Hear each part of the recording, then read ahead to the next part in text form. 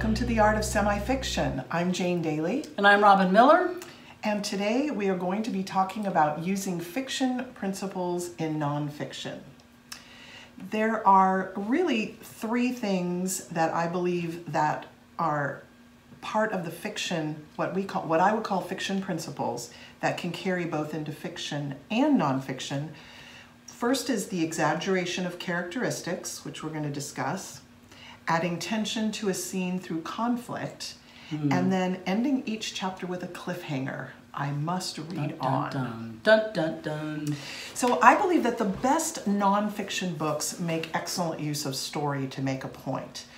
One of the stories that I used in my book, Because of Grace, was to give a background of what my son was like, because I think it was important for the reader to know how connected he was to family. So I used a story where we lived in Montana, and there were these two little boys who lived across the street in a household full of girls. And they would come and they would knock on the door and they would say, "Can Bobby come out and play?" And Bobby would say, "No, I just want to play with my sister." And these boys, you could see the wheels turning like, what? You have a chance to get some What is testosterone? wrong with you? Nope, he just wanted to play with his sister. So another book that I adore, and I do give this away sometimes when I'm speaking at writers' conferences, it's called How Starbucks Saved My Life. That's a great title. Well, not only do I love Starbucks, but I had to find out how Starbucks could actually save a person's life, and because So it's in the title. It's a cliffhanger in the title. Yes, because if so, I'm totally in. But the tagline is a son of privilege learns to live like everyone else. Now, who doesn't want that? That's awesome. So the book begins with a story from this man's childhood to give you a background of where he's coming from. He's had a wonderful childhood. His parents loved each other. They read to him. They were very well educated.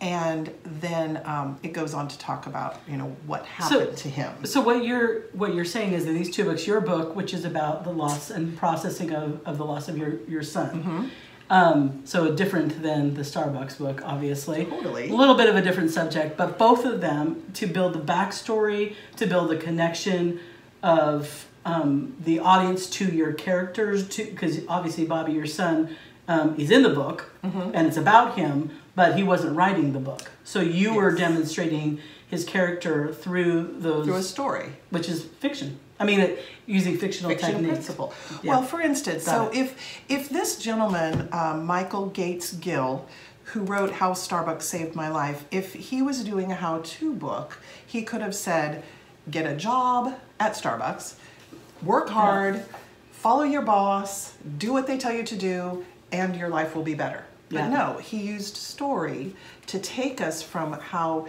he had this wonderful childhood to a fall from grace. I guess it's going to be kind of a buzzkill if I give you the hint, but he lost his very high-powered job and was unemployed. And then he weaves in the story of everything that he learned by going to work at Starbucks, just like he wasn't even regular person. He wasn't even a barista. He was hired to clean the bathrooms. Wow. Well, I mean, that to me is what we were talking about in the first episode, talking about how we build connection with our audience. That the modern day doing of that is to build relationship. And you don't build relationship by saying, I have information, and I'm just going to tell you step 1, 2, and 3, and then follow it, and you're sorted.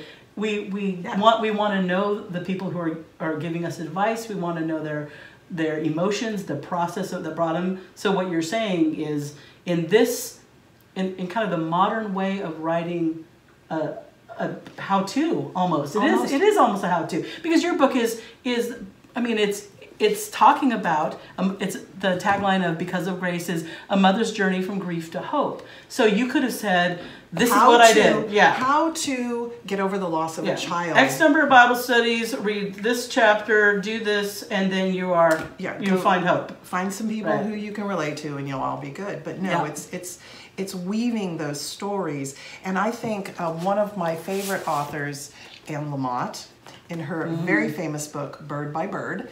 If you have not, writers, if you have not read this book, you should read. This should be on your most read book, and I would even say to read it at least once a year, because it's so chock full of information, stories, encouragement.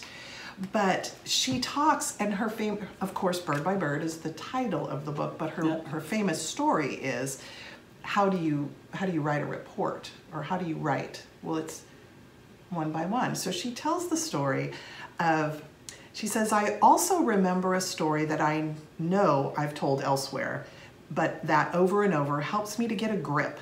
30 years ago, my older brother, who was 10 years old at the time, was trying to get a report on birds written that he'd had 3 months to write, which was due the next day. Okay.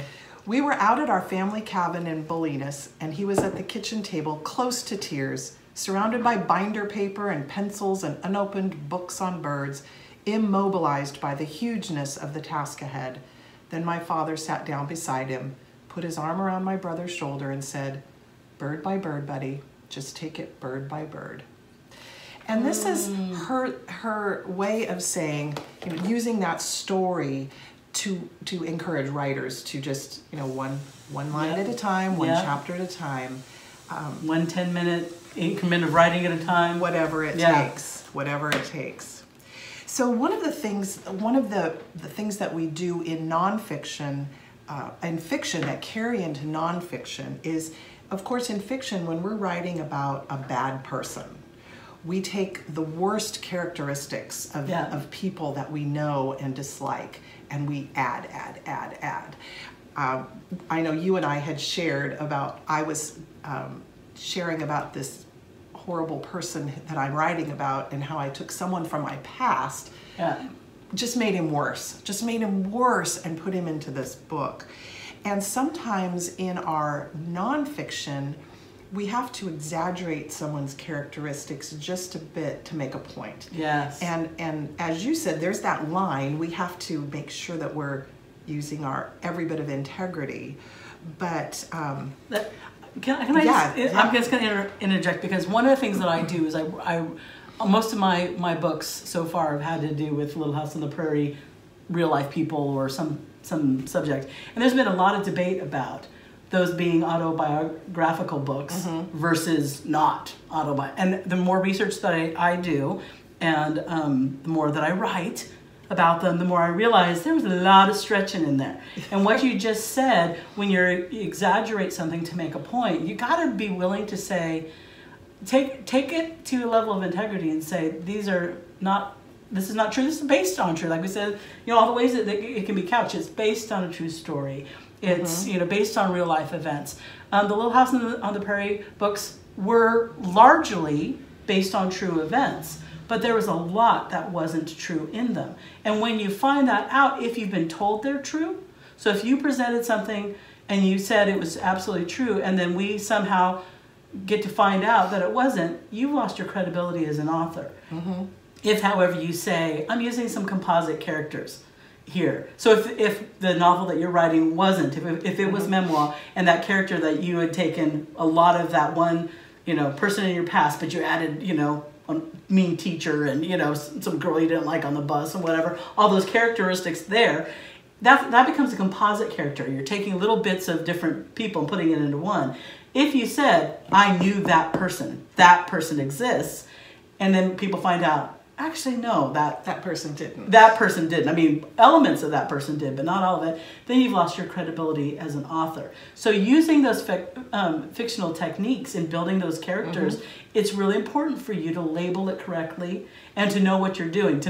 If you have somebody in your past that is not ideal, it's easy to just think of them and go, they were the worst, everything was their fault and whatever. But the reality is we're more complex than that too, aren't we? Well, I was thinking about, there was a certain part that I was writing about my mom, and it's on a chapter called Money Talks. And I talk about my mom's reaction to, she was in a home for, she had, I think she had broken a bone or something, and so she was in like a convalescent place. While she was there, I went in and kind of took over her banking and stuff. And when she got home, she kind of flipped out a little bit.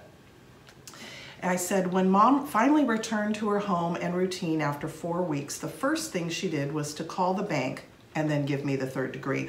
What's going on with my account? Mom demanded. This isn't right. Have you been into my account? Mom's outrage shot from her eyes, turning her face red. Now, I don't know that my mom necessarily had her face turn red. However, that's a fiction technique to show my mom was mad. Yeah. Now, it wouldn't have had as much impact if I just would have said, my mom was furious because I took over her banking.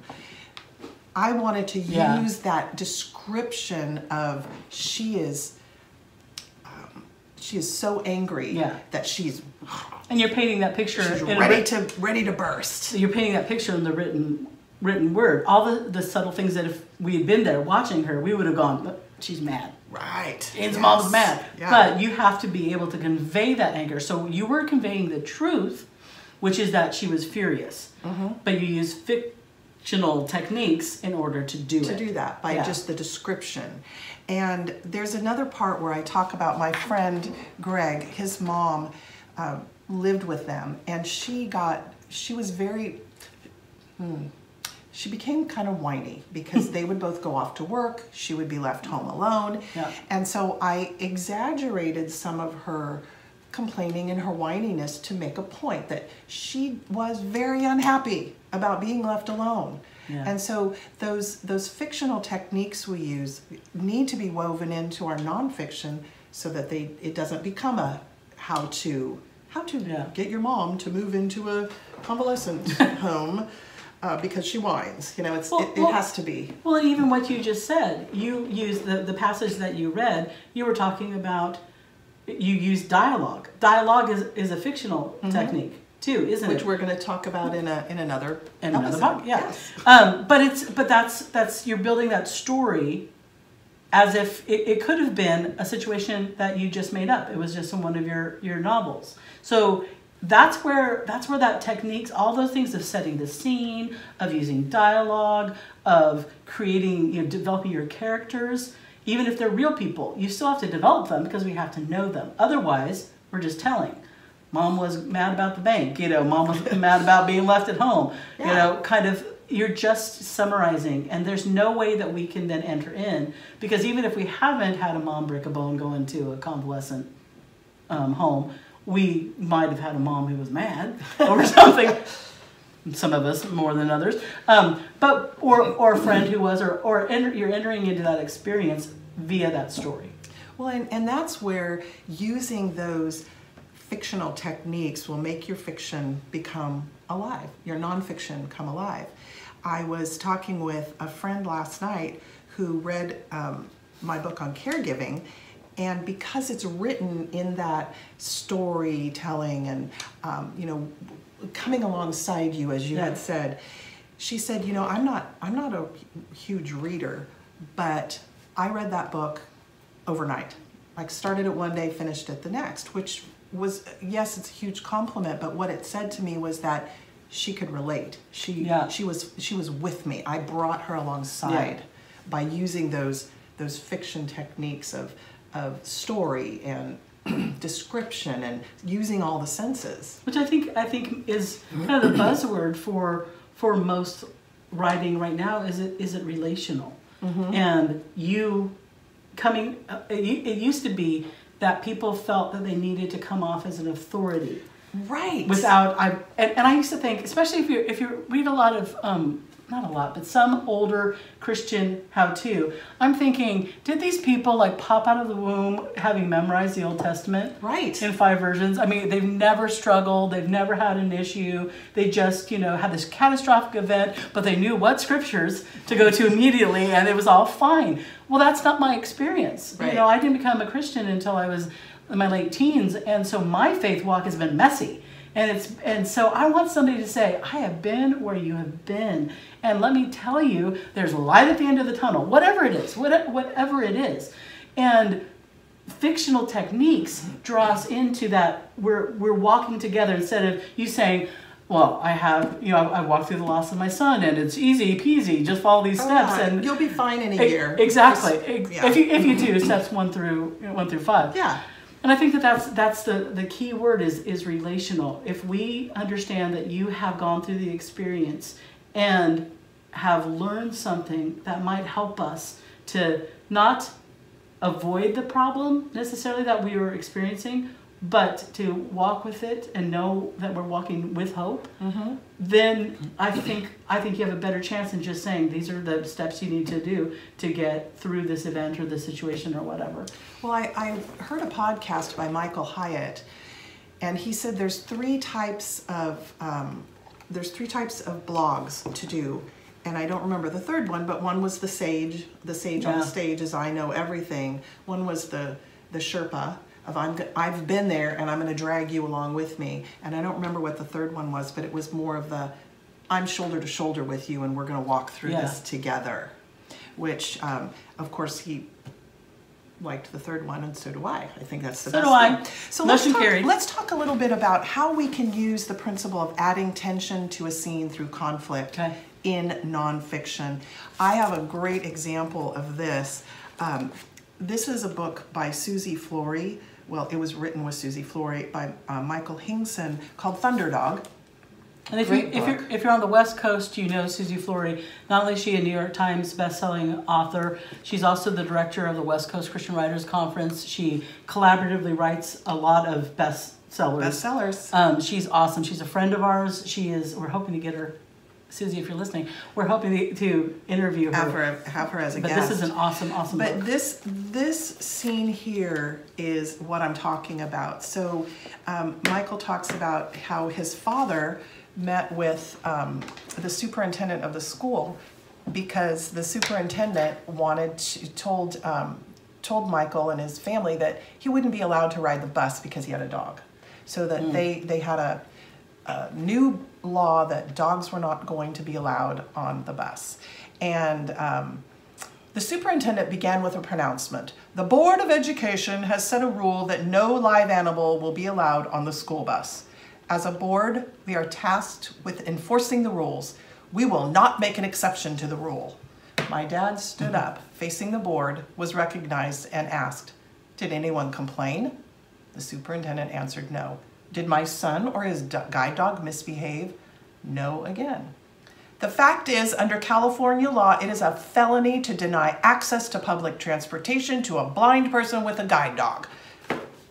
So there's many times in this book where they use conflict, as well as in How Starbucks Saved My Life has another great example that we add tension to a scene by creating conflict.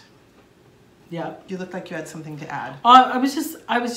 When we were talking about this as a topic, I listed all the ways that it strengthens our nonfiction, and that's kind of when you're saying that the tension, it strengthens your point whenever you can draw an emotional reaction to it or have some emotional resonance, right? So that's what you're talking about.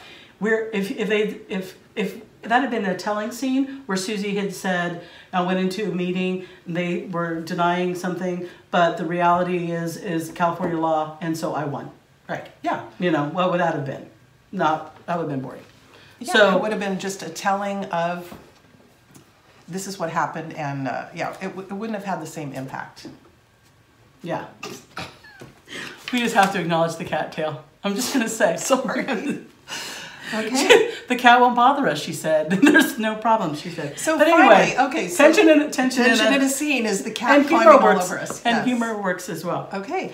So finally, I want to talk about ending each chapter with a cliffhanger, where you, in fiction, of course, we know that at the end of the chapter, you want your reader not to be able to put that book down. And a couple of examples, one of them, I'm going back to one of my favorite books, How Starbucks Saved My Life. And he ends one chapter, and he says, my heart was full of a happiness I had never known before. I should have known things were about to change. Now I want to read on. I want to know what changed, because he paints this beautiful picture of how wonderful it was to work with a team of partners at Starbucks, and then what was it that was going to change? And I think, I mean, that's such a fictional technique to create the page turner, you know, that page turner. So it's not necessarily a cliffhanger, meaning that there has to be something so dramatic and catastrophically interesting that, you know, because you can't manufacture that every single time, but you have to leave your audience leaning in a little bit. So that's what you're really talking about. Right. In one of the chapters in Thunderdog, of course he's blind, and if you know anything about the story, he was in the one of the towers during the 9/11 attacks. But one of the chapters ends with, what if the lights go out? Well, he's blind, so it's not going to matter to him, but you want to know, well, you're right. What will happen to all those other people that are in the stairwell struggling to get down, 157 flights? Yeah, exactly. Oh, yes? We were both going to talk at the same time. One of the things that I wanted to point out, using fiction principles and nonfiction, one of the things that it also helps us to do is to kind of guide the point of the book. When you're writing fiction, obviously you can choose what details you put in and what details you can't. But some people feel, and I have this, a lot of people when they're writing their personal stories, so personal narrative, memoir, something like that, you'll see them wanting to write every single detail because it happened. So they were wearing that green shirt, they ate that, the bologna sandwich before the event happened.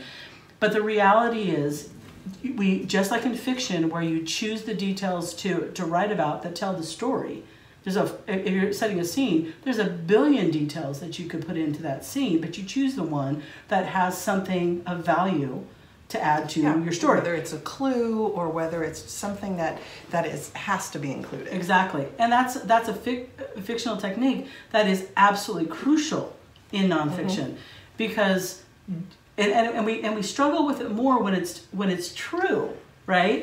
Because it's true. So we think we have to say everything that there is to say. But if you're writing something and your point of that particular article or essay or memoir or whatever it is you're writing is something very defined, you don't need to write even the true details. Like my master's thesis in a book that I'm pitching right now is memoir, and it's the story of my childhood. I could have written a lot of details in that, but I chose the ones that told the particular story that I was going for. And I think that's going to be part of building your attention too, is making sure you don't dilute what you choose to write about with what isn't actually part of that story. And that's a very fiction-based technique that enriches your nonfiction, to think, I have all of the true details, but I need to just choose the ones that actually build the tension, that actually illuminate, build the characters, all that sort of thing. Which is a great way to wrap this up with a quote by our friend Jan Kern, who is also an author. Love Jan. She says, narrative nonfiction should be written so the storytelling is so compelling it reads like well-written fiction. You know what? I want you to read that again, because I want people, go get yourself a piece of paper and a pencil, write this down, because that is priceless. Narrative nonfiction should be written so the storytelling is so compelling it reads like well-written fiction. That is awesome. Awesome. You've been listening to The Art of Semi-Fiction, where we explore every corner of the written word. I'm Jane Daly. And I'm Robynne Miller. Don't forget to subscribe to this podcast, and thank you for listening.